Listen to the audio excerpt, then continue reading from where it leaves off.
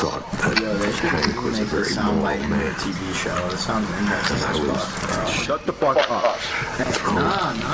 Confused. That individual was hit. I was also particularly vulnerable at the time. Something Behind us, he behind us, knew behind us. and took advantage of.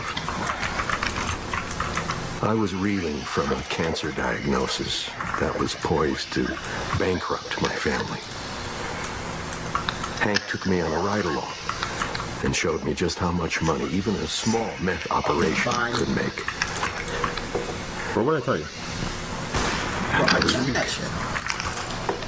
I didn't want my family to go into financial ruin, so I agreed.